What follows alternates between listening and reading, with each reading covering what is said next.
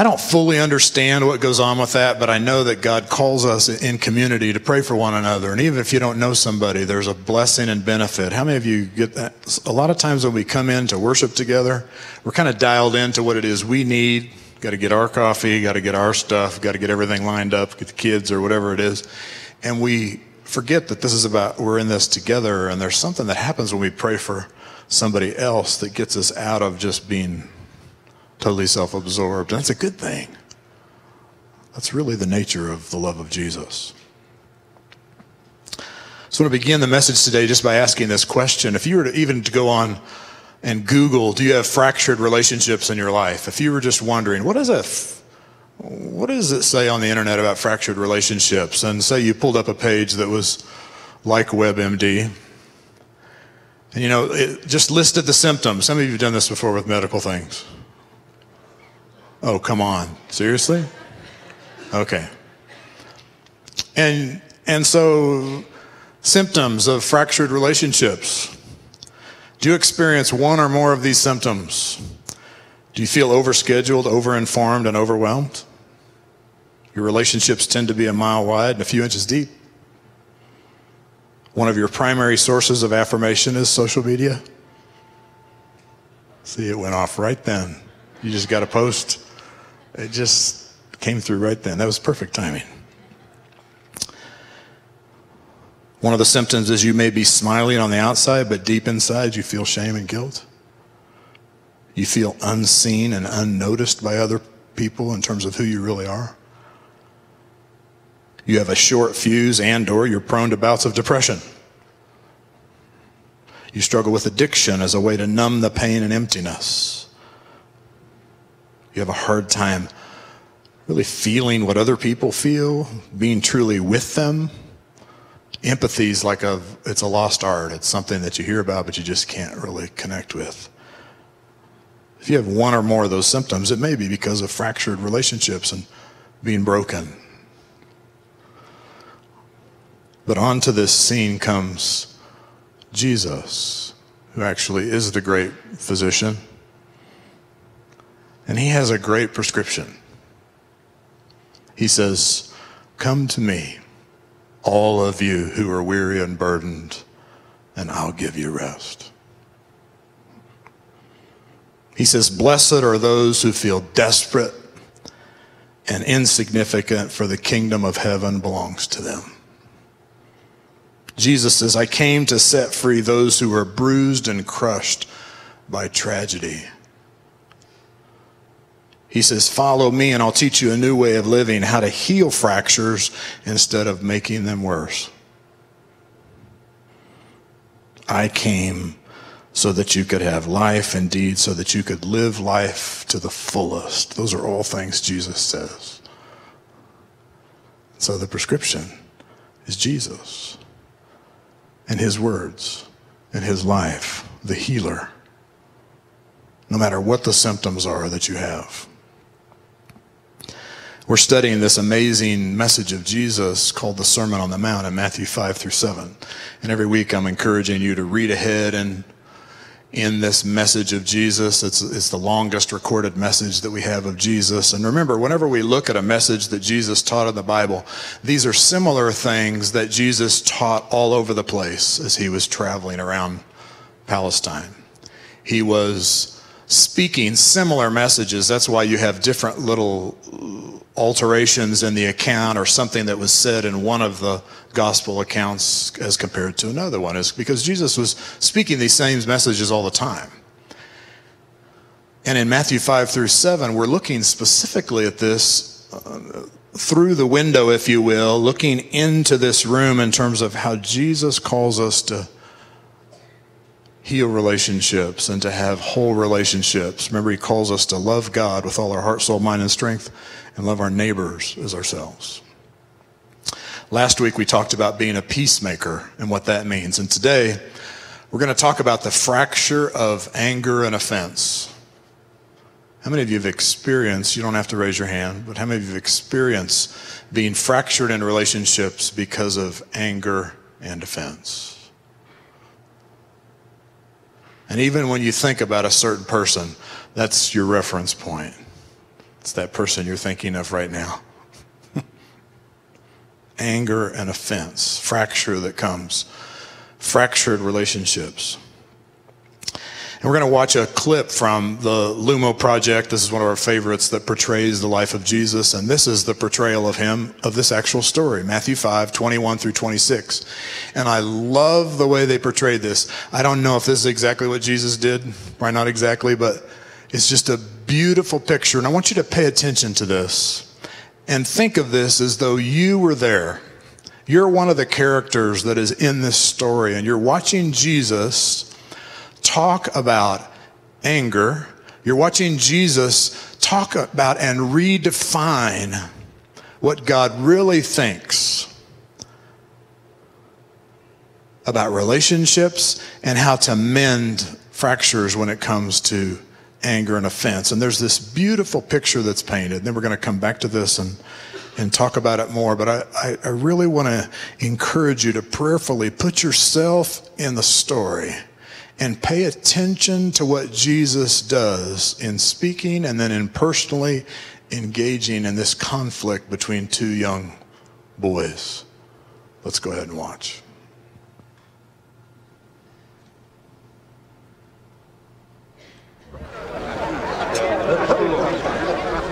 You have heard that it was said to the people long ago, "You shall not murder, and anyone who murders will be subject to judgment." But I tell you that anyone who is angry with a brother or sister will be subject to judgment. Again, anyone who says to a brother or sister, "Raka," is answerable to the court. And anyone who says, "You fool," will be in danger of the fire of hell.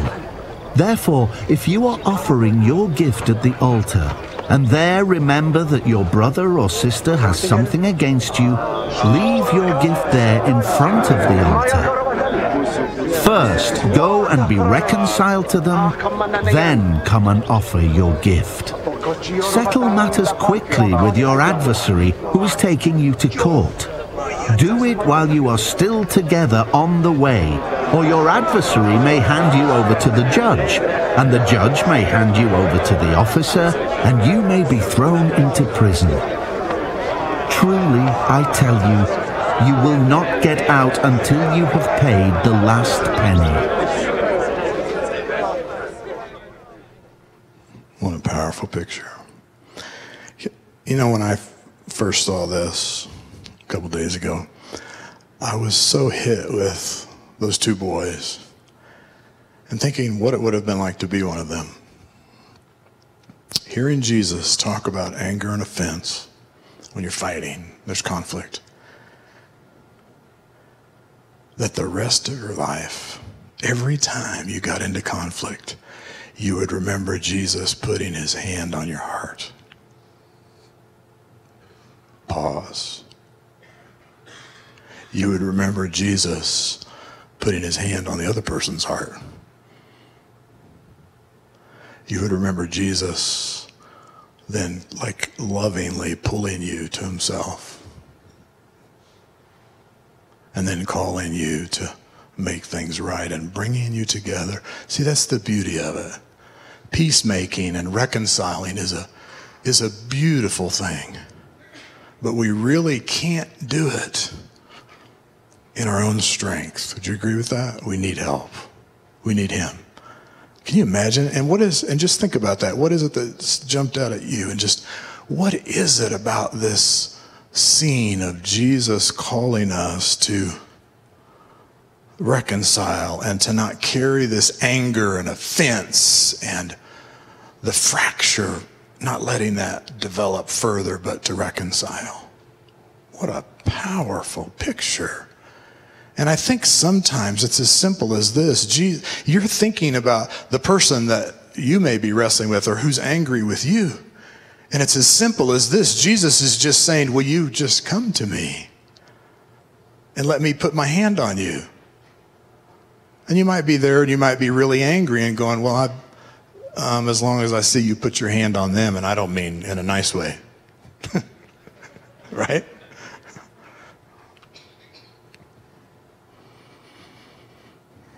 It's as simple as Jesus. Just see, for some reason we make it so complicated, right?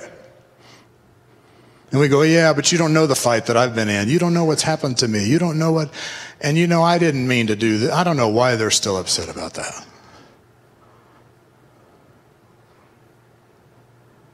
The only way we're going to experience real transformation in our lives, to become more like Jesus, is if we encounter Jesus with who we really are, where we're really at. Jesus puts his hand on your heart. He tells you to reconcile. He embraces both of you and he pulls you near to his heart.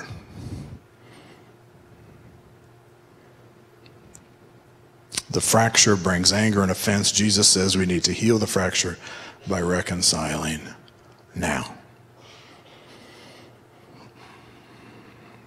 And if you learn this practice, you'll keep fractures from getting worse and bring healing. So I want to look at some of the phrases in this just to bring some emphasis again to the specific words that Jesus used. By the way, he uses two words for anger in the original language, in the Greek in which this is written. And they speak of two different kinds of anger. You know, it's amazing. A lot of times we think, that applies to other people and doesn't apply to us. And then when we really read God's word, it's like it kind of circles around us and brings us in, right? And includes all of it. We go, I don't have that. But he goes, oh, no, but you got this. Two different types of anger here in the scripture. One is the kind of anger that it's impulsive. It's like setting a piece of paper on fire. And it's just, anybody know that kind of anger? It's just like people that walk around and it's like, they're just immediately, they're like a torch that's like, has so much fuel in it. If there's even just a spark within a few feet of it, it ignites.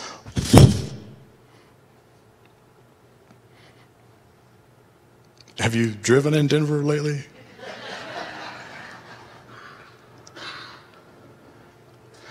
And the second type of anger is this simmering anger, this longer term anger. It's this anger he's referring to when you would have contempt for and insult your brother, calling them a name. And this is not some sort of impulsive, you idiot. This is an ongoing anger that's like simmering. It's always on the back burner, and you just have this just sense of contempt for the other person. You just dislike them. And so you have resorted to even having a name for them, just insulting them. And Jesus says that you're not only guilty if you commit murder, you're guilty if you have these kinds of anger and let them go. So when we look at verse 23, which is where we're going to spend our time this morning, 23 and 24, he says, so if you're offering your gift at the altar, or therefore it's translated. So in other words, this is connected with what he just said about anger. So he said, so if you're offering your gift at the altar, verse 23. So by the way, offering your gift at the altar, Jesus assumes that this is a normal practice for people who follow God. Is that we regularly worship, and we regularly come and we regularly give an offering. That's part of worship. We come and we offer ourselves to God in worship, right? Body, soul, and spirit. We offer our minds to God. We offer our thoughts to God. We offer who we are. And we also bring offerings out of gratitude for his provision. And he's just assuming here, by the way, that we're going to come to the altar. We're going to come to God's presence, and we're going to just present an offering just as a part of our worship. And this could be used of any spiritual practice in following Jesus. Whenever you come and you're reading your Bible, and there you remember, right?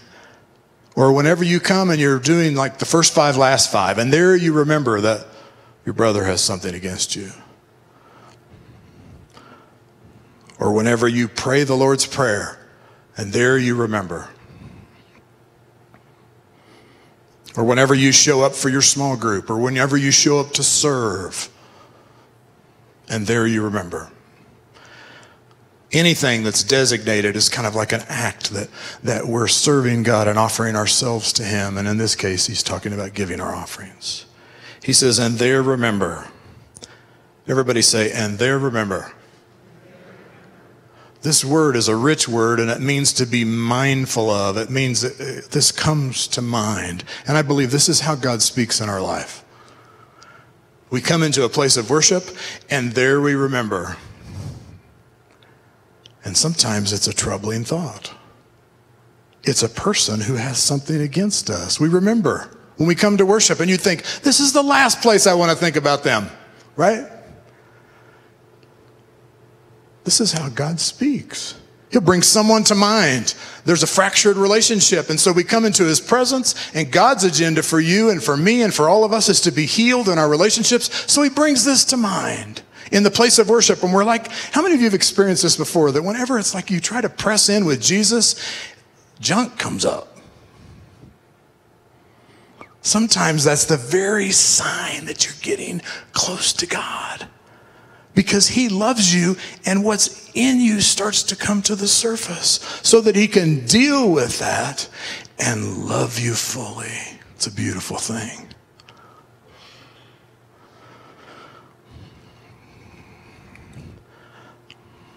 Notice he doesn't say, and there remember somebody you're upset at. He says he even kind of turns this on its head and says, there you remember somebody who has something against you. The fracture is in them. So what is Jesus saying to you today? If you want healthy relationships, don't let anger find a place to hide or boil in your heart. Don't let anger find expression through insult or contempt. Remember, be mindful, be thoughtful. It's amazing what can happen when we take a step to go and make things right. Okay, we'll show you a funny clip this morning. At least funny to me. Didn't think you were going to come and see a clip from Billy Madison this morning, but this is a good reminder, and almost in a humorous way, of what can happen when we take initiative with somebody that has been hurt by us or offended by us. So let's go ahead and watch this little clip. Hello? Hi, is this Danny McGrath? Yeah. The Danny McGrath that graduated from Nib High School in 1984? Yeah. Who's this? This is Billy Madison.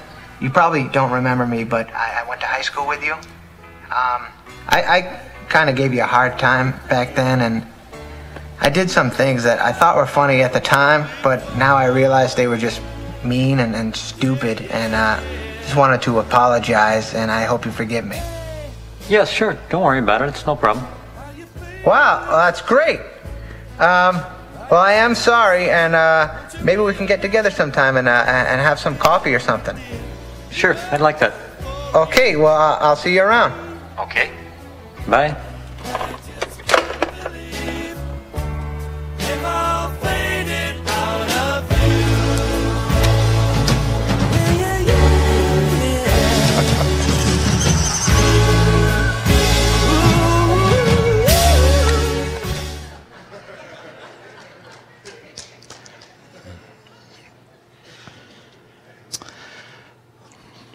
So he says, you remember somebody that has something against you, and then he says, leave your gift and go make things right.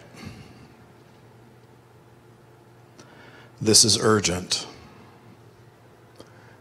In recovery, in Alcoholics Anonymous and Celebrate Recovery, step 8 is to make a list of all persons we had harmed and became willing to make amends to them all.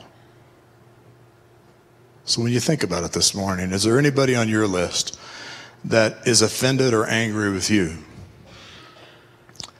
And Jesus says to leave your gift now and go make it right.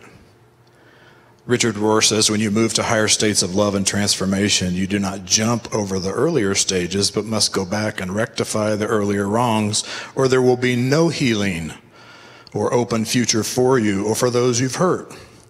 And he talks about redemptive listening, so that when you go back, I'm not going to get into all the logistics of this, but just look it up. Look up, if you want to do a search online for how to make amends and how to do that well. Because there are ways to do this poorly, right?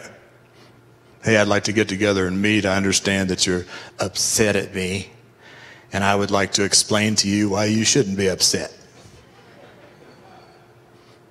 You really haven't understood, and so I'm trying to make things right. That isn't making amends, by the way.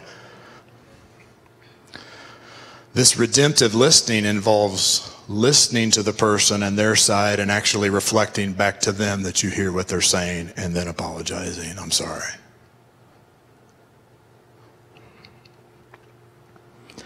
And the reason Jesus says to do it now is because we tend to put this off.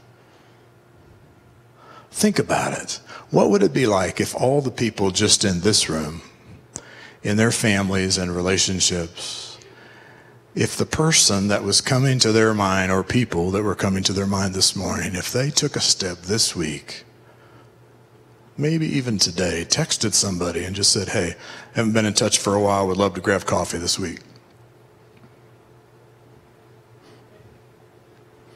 Hey, I'd like to talk.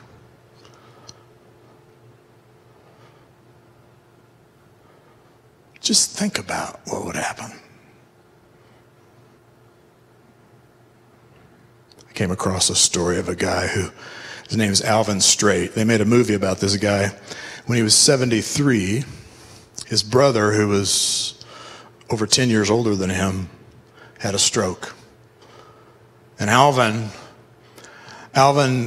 when he heard about it, he knew things were not right with his brother. They had not spoken to each other in over 10 years. And so he told his wife, I'm going to visit my brother and I'm going to make things right. Because I can't die with this on my conscience. I need to talk with him. Well, Alvin at 73 actually had some issues and he'd lost his driver's license. His brother lived 500 miles away, and so Alvin gets out his John Deere riding lawnmower and puts a trailer thing on the back of it with camping gear and food and supplies, and he starts the 500-mile journey on his riding lawnmower to reconcile with his brother. He didn't want anybody to know about it because this wasn't something to be publicized, but of course it made it into the news. He had to go over the Mississippi River, and so there's, traffic is backed up, and here's Alvin on his John Deere riding lawnmower with his trailer behind him. It broke down at one point, and he had to get parts to fix it. And then for part of the journey, somebody loaded him up in the back of their pickup truck and loaded everything up and helped him. But he went and he reconciled with his brother. Like I said, they made a movie about it in 1999 called The Straight Story. And I hear something like that and I go, man, what if we had that kind of desperation as followers of Jesus, that we were going to make it right with people? Because we stop whenever there's any inconvenience. Oh, they didn't text me back. Right? Or they send back an emoji of hatred.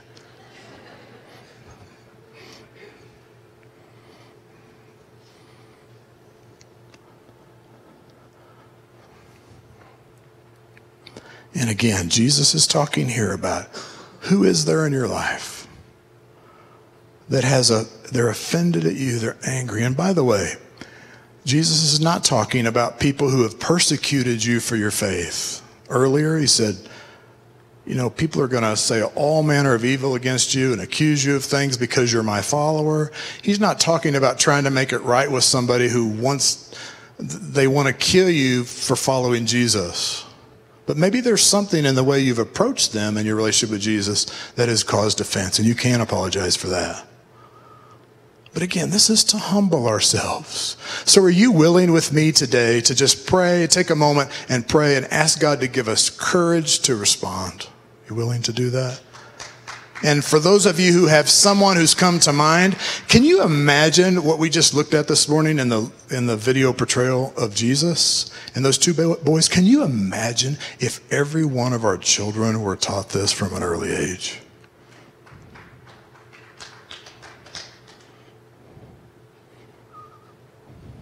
And that's a whole different approach than stop fighting. and just yelling and screaming.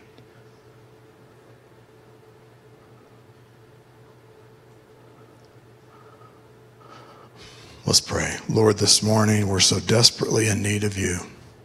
We thank you that you, Jesus, are the one in this context that tells us to come to you. And Lord, anyone you've brought to mind this morning, we ask, God, that you give us courage in following through and healing and mending that fracture. Lord, would you come and bring healing in the name of Jesus? And this morning, if you're here and God's bringing a person to mind, or maybe more than one person, I want to invite you just to stand. I'm not going to ask you to come up. I'm not going to ask you to say who it is. I'm not going to interview you, none of that. But I do want you to take a step of faith to just stand and say, God, I need your help in this and your strength. Okay, just to stand up. Many of you, come on, you can admit it. And those of you that no one is offended at you in your life, I don't know how that happens. Or maybe you've made things right with everybody, and that's a beautiful thing. Then I want to encourage you to be that instrument of peace and encouraging others to make peace. So Lord, we pray now for everyone standing, and those of you standing, just close your eyes, open your hands if you would, just as a sign before God of I need you to help me in this. Lord, I pray you'd give each one courage to follow through. And Lord, I pray you'd go before them with a person who's offended, who's angry, and I pray that you would prepare that person's heart, and I pray, Lord, the wall would come down, and Lord, do what only you can do. And Lord, we just say too before you that if this person resists, if this person lashes out, if whatever this person does, God, we entrust it to you and pray you would stand between us and them and be our protector and be the healer in this relationship. Lord, would you make things right in Jesus' name?